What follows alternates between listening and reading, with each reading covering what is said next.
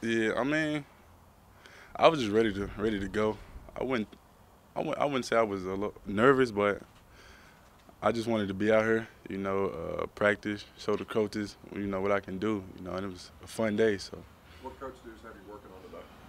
uh, a little bit of everything, can't say too much, but he was working us though.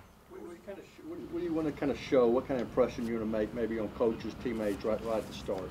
Can you repeat that? What kind of impression you want to make, maybe on coaches, teammates, maybe right at the start here?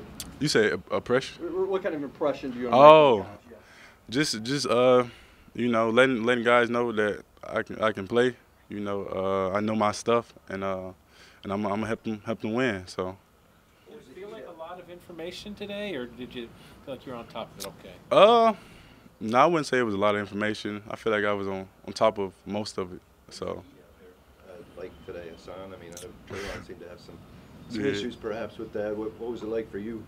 It was definitely different. I'm coming from Michigan. So it was. I mean, it felt nice. It was hot, but it felt nice out here. So can't complain.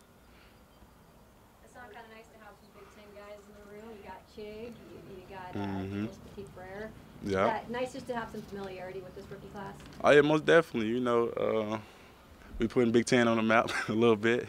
So I'm glad to see them out here with me, and I get to play with them. So.